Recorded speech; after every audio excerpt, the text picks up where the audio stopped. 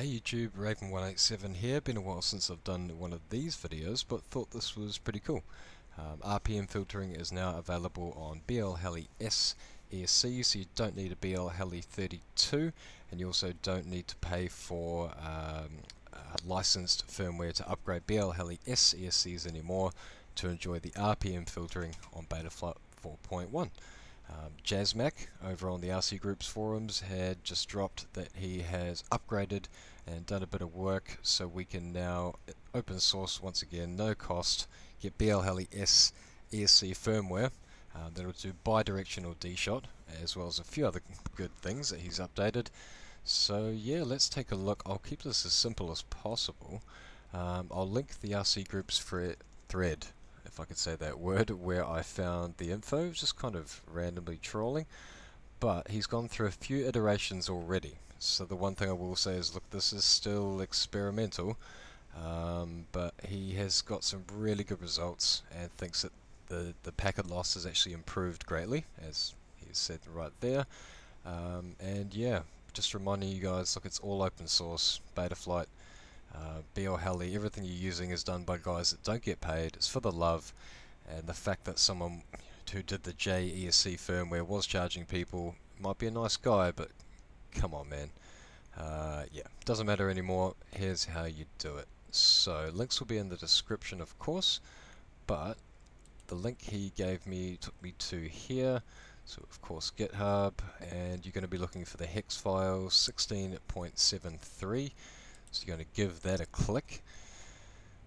You are going to need to know what firmware your ESCs are on. So what I'm going to do, I've already got a quad plugged in, haven't got the battery going, props are off of course as well. So I'm going to go ahead and plug the LiPo in. So I like my VTXs, I just let them cook. And quick tip, I've got a fan running on the VTX while I am plugging it into. So we're going to go ahead and open up BLHeli configurator and connect.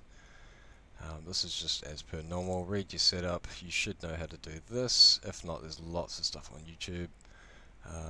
And look, ESC1, ESC2, 3 and 4 of course are all on AH30.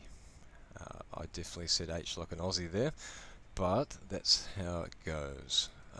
AH30, so you want to take note of that. We're going to disconnect. We're going to unplug the LiPo. We are going to go back to here and go AH30. Going to click on that, and you're going to right click on RAW, save link as, and put it somewhere where you're going to remember it. So I always just jam it straight on the desktop there. There we go. So there we go. I've already got one that I have done for my Ghost. So that was a different firmware. That was CH40. So you want to take note that you are getting the right firmware and matching that up. AH30. I'm actually doing the source one now. It's with you guys. I haven't done that yet, so hopefully it goes well. But what we're going to do is go back to BLHeli configurator. Of course, this is very easy. Once again, I'm going to plug in our LiPo. We're going to connect up and hit read setup. Once again, very easy, and I'm not sure, you can probably do them all at once, but this is how I did it. I went flash firmware, select file manually. It's going to take you to where you had it on the desktop, wherever you put it. Make sure it's the right one. Open, and it's going to automatically start flashing. You can even check up here at the log just to see that it has loaded the correct file. I was getting an error before when I was using the wrong hex location. I just downloaded, I right clicked on here, did it that way, which was not good. Half the reason I'm putting this out, really. And we're going to find BLHeli again. That one is, of course, is done. Just going to go through and do it on all of them. Once again, you probably can do this on all at once, but it worked this way, so I'm just going to have a little bit of water. because it's been 40 degrees in Australia lately and we're cooking in lava. We're going to go to the third one, and once again, there we go, it's automatic. As you can see, it doesn't take very long, but you still want to be, if you don't have low power disarm enable for your VTX and you're blasting out 800 milliwatt, you want to be running a fan on it. So we're going to go ahead and do the last one now. It's of course very easy.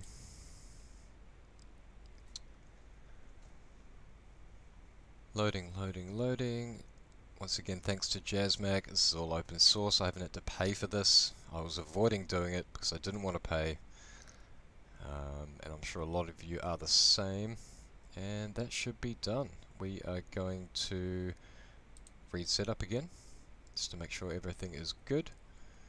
And what I did notice on the Ghost, I'm not sure if this is going to happen again, is that the ESC tones changed on startup. So let's go ahead and disconnect. There we go. It's exactly the same on the source one. You can hear that very fast initialization tone from the FC, and it sounds like a higher pitch. So something's happened. It must have worked. And yeah, you're done. That's it. There is, of course, the next step of upgrading to Betaflight 4.1 and enabling RPM filtering, but I will leave that for another time, and I haven't actually done that myself. But yes, it's free. We can do it now. Thank you, JazzMac. Links in description. If you're new to the channel or you haven't seen me before, maybe give me a subscribe, bit of a like. As you can hear, a bit of a newbie.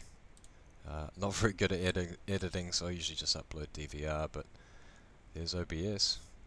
Yeah, thanks YouTube, and enjoy the RPM filtering on Betaflight 4.1 for free. Thanks guys.